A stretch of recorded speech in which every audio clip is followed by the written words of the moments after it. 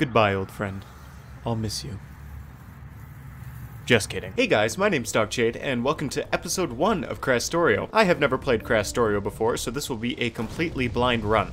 As per usual, I have started with default settings on a randomized seed, so I have no idea what to expect. Unfortunately, it looks like we got a desert with no trees. Great. What the heck is a Mersite? Guess we'll find out later. Looks like there's some biters fairly close by, so we'll have to take them out before starting any serious automation. Inside the spaceship is some pistol ammo. Slightly strange that it's not just regular ammo. Also, looks like we start with a few slow assemblers on the ground. And it looks like they nerfed mining speed a ton too. Picking up these bits of rocket debris is taking forever and a half. We also get a little lab, but it takes tech cards instead of science packs. Weird, but I guess it makes sense. Oh, and a tiny 240 kilowatt reactor. We haven't even researched anything yet, and there's already some new stuff to worry about. Inserter parts? Weird. Now that all the rocket bits are picked up, I'll grab some wood to make power poles and hook everything up. Man, this research tree is insane. There's so much new stuff here that I have no idea where to even start. For now, I think I'm just gonna go take out this biter nest and free up the coal patch. Bullets now have physics, which is pretty cool, but it also means I need to aim more precisely. And holy cow, these biters seem to have a lot more health than usual. I should have brought some fish.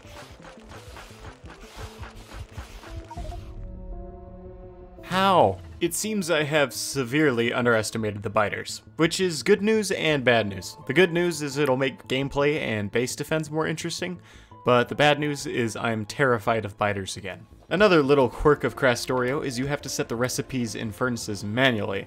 I understand why from a technical perspective, but still, very strange. Smelting plates now takes 10 ore to make 5 plates. Hopefully there's a way to make that ratio better later on. It seems like a lot of crafting recipes haven't had their ratios changed, but their crafting amount has been inflated. So instead of crafting 2 copper wire from a single plate, you now have to craft 8 copper wire from 4 plates. I think this is an interesting gameplay change, but man, it's annoying when you're low on items. I'll handcraft some basic tech cards, and holy crap, they take forever to craft, but thankfully you get 5 at a time, which makes it slightly more bearable. Might as well use these little ship assemblers to make the tech cards while I'm doing other stuff.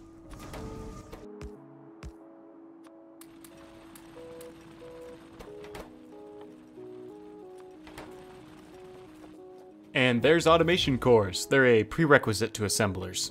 Next up, I'll research military so I can try taking out those biter bases again. Automation cores require gears, sticks, and copper plates. Early game recipes already requiring 3 ingredients.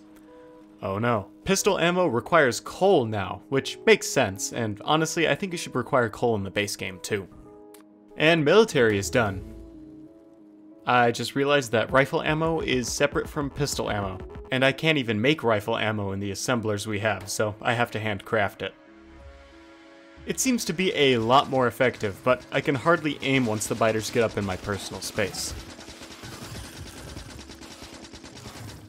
I went to kill the nest, but I started to run low on ammo and I didn't bring any fish, so I had to retreat temporarily.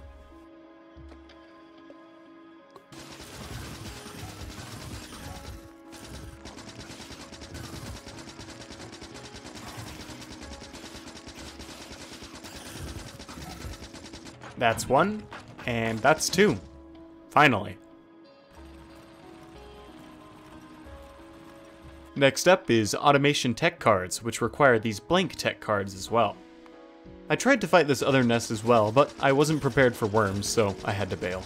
The ship lab is pretty darn slow, so I add a second one to hopefully speed things up a little. But since I don't have inserters yet, I still have to move the tech cards around manually. It looks like the purple stuff under the biter nests absorbs pollution.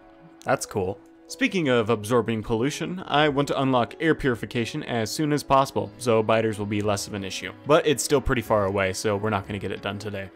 The ship's reactor can't keep up with power needs anymore, so I'll have to build a few of these wind turbines. These turbines make a hilariously small amount of power. 20 kilowatts is laughable. But I've got no other choice right now, so I'll just have to spam the heck out of them. Why do the ores stack above 50? This feels so wrong.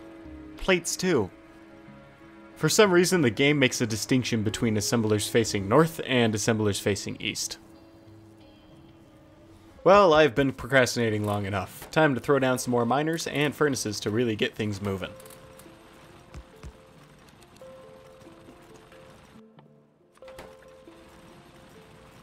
These turbines, man, they're hardly making a dent. Automation cards are done. Now I'll research turrets, mostly for offensive purposes. Red tech cards require quite a few intermediate ingredients, and that is both exciting and kind of scary. I hope the later tech cards aren't extremely complicated. A bit of waiting later, and turrets are done.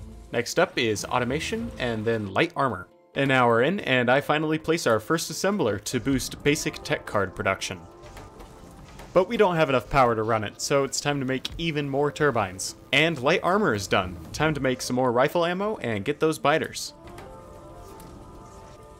I seem to be missing a ton of shots up close. Guns are definitely more balanced towards long-range combat in this mod. Or the more likely case is it's just a skill issue. I tend to have a lot of those.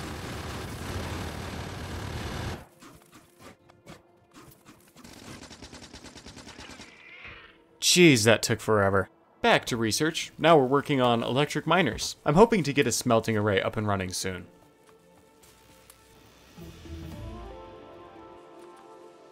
Next, I'm going to research crushing. For some reason, I thought it would let me refine ore so I could smelt it into more plates. I have no idea where that idea came from. While that researches, I'll start belting the ores over to where I want the smelting array to be. I really should have set up steam power before using electric miners. That was kind of a dumb move on my part. Regardless of how slow it is, we've got ore. There's the crusher. Next up is logistics. I made a crusher, and past me was immediately disappointed that I didn't get special items for crushing ores. Moving on, time to start working on the smelting array. I can't actually build it yet, because I'm still waiting on logistics. Apparently fuels are a lot less clean burning than in the base game. Lots of pollution. After adding a second lab, logistics is done. Next up is fluid handling, which will bring us one step closer to steam power. A little tip came up while I was building the smelting array, informing me that I can switch what side of the belt inserters place their items. Pretty cool.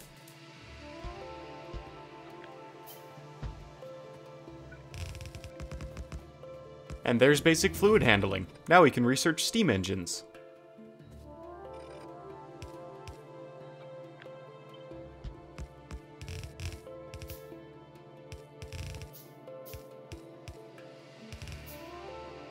After setting up the inserters to fill both sides of the belt, the smelting array is done. Now I just need to set the recipes and get some more coal.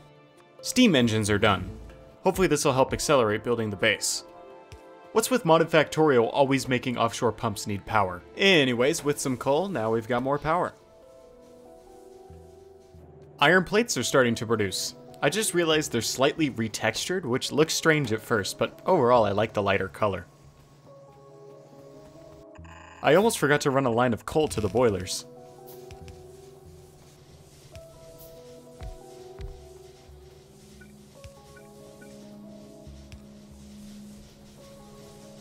With these new ratios for smelting, I have no clue what I'm doing ratio-wise, so this is probably way too big. Anyways, time to finally automate some belts.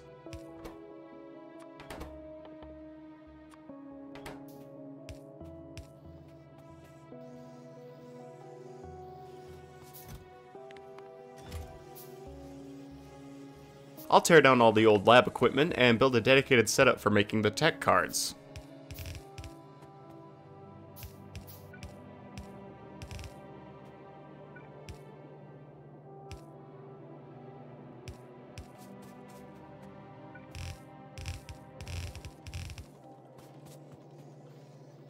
Now we finally have fully automated science. Except for wood. We still need a greenhouse for that.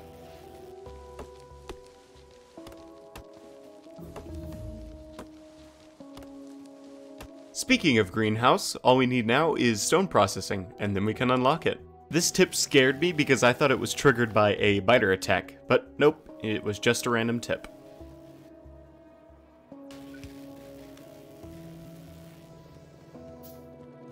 Man, with all these intermediates, crafting inserters takes forever.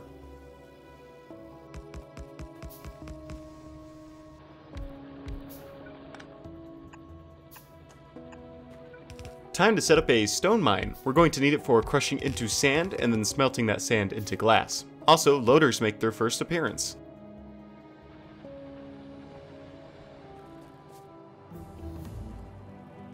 Now that stone processing is done, we can get started on greenhouses. I wonder how major of an ingredient sand will end up being, but for now I'll just turn it directly into glass.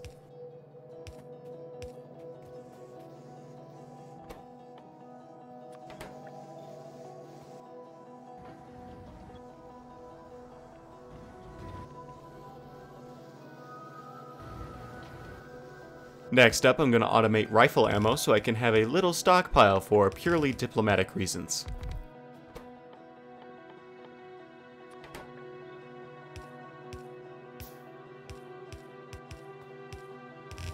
Here would have been the perfect opportunity to use a loader, but I didn't really consider it at the time because I had already forgotten they existed.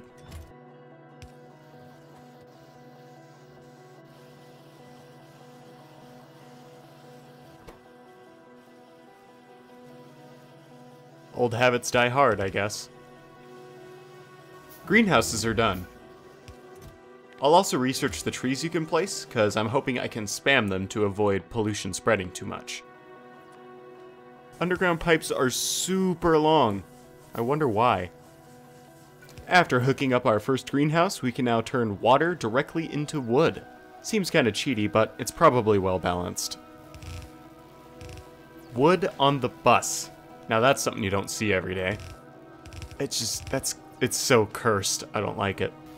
I'm done researching trees. Yet another thing I never thought I would say. Looks like the dream of spamming the trees is dead for now. Long craft times means it takes a total of 90 seconds to create one tree out of water. But maybe later on I'll scale this up a ton. Next up on the research tree is electronics. This will unlock green circuits. Here comes our first tree.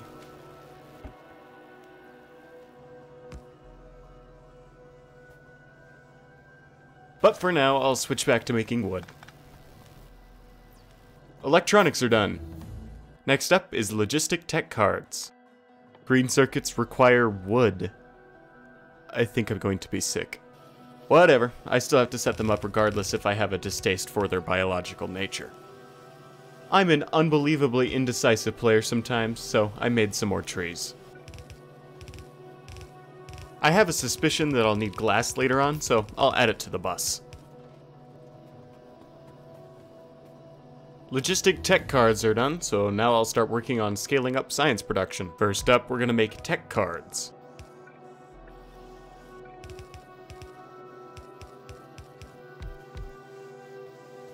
And then gears. Making gears on the bus for this run is kinda strange, because gears are actually the same density as plates in this mod.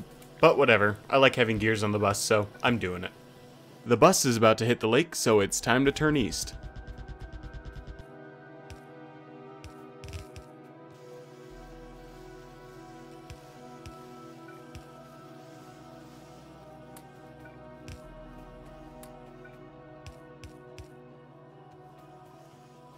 With the bus properly rotated, we can set up some serious science production. First up is the super simple basic tech cards.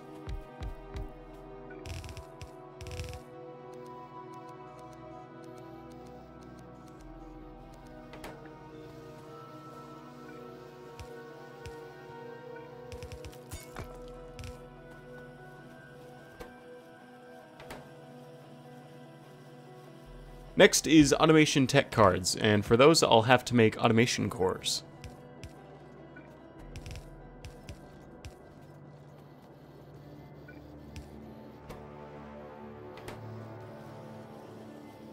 I also researched steel, but I forgot why.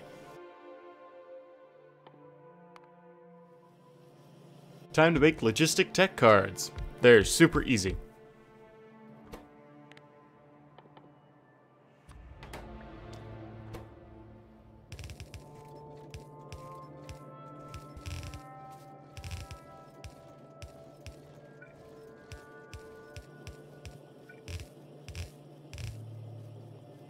There we go, all 3 tech cards are done now, so I'll go ahead and tear down the old research setup since we don't need it anymore. Fluid chemistry looks interesting. I'll research it, but I'm saving all the fluid related stuff for next episode. Also, all of my trees are starting to die from absorbing pollution. I guess I'll need to plant more of them soon. But it looks like they hardly made a dent in the pollution cloud anyway. I'll set up some temporary labs so we can hammer out some more research.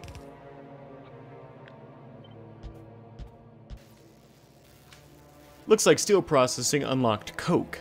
I'll go ahead and set that up.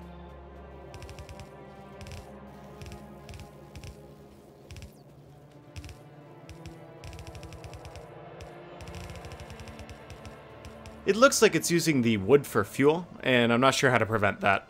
Oh well. Last time I checked, coke is white, so this must be a really bad batch. Anyways, I'm purple now, and it's time to make some steel.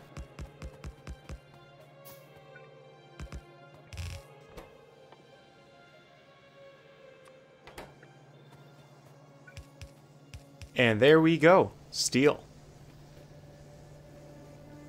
We're almost 4 hours in, and finally the biters have decided to attack us for the first time.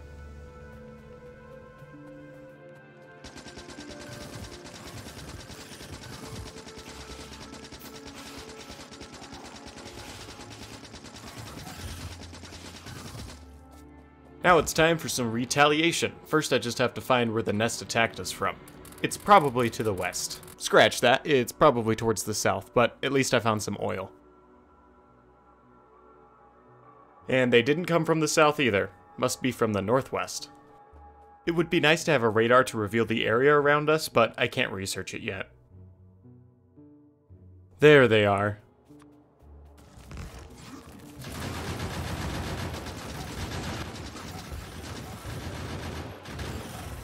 A quick shout out to Dr. Martin for informing me that you can hold down both left and right click when repairing turrets to pick them up faster.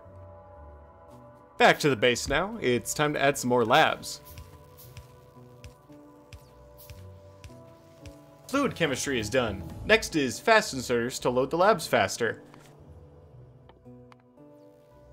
After upgrading the inserters, next I'll research sentinels. They're like a little mini radar. I'm also going to set up engine production. Once again, I don't have a specific reason as to why, but I feel like we'll need them later.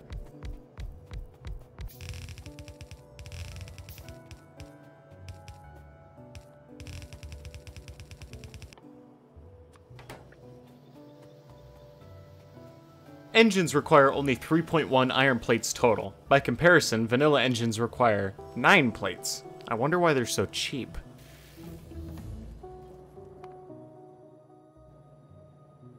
Oh my goodness, he's so cute! Little tiny little guy. I love him. I went ahead and placed enough of them to cover the entire base. Next up is Automation 2. Now I'm just researching stuff that looks cool. Silicon processing is next.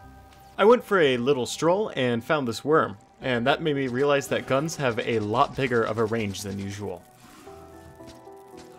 Man, these immersite caves are pretty. Double the labs means double the reused jokes. Water electrolysis looks interesting, but I'm not looking forward to dealing with all these separated chemicals. There's oil processing. Next is mineral water extraction. To show off the lab speed, I researched stone walls and heavy armor, but heavy armor ended up taking a lot longer than I thought it would take. I also made myself some of that heavy armor. And steel axe, because why not? You might have noticed I didn't use any of the new fluids this episode. That's because I'm saving them for next time. I'd like to take a moment to shout out my supporters on Ko-fi. Y'all are awesome. But that's all for today. My name's DocJade. Bye-bye.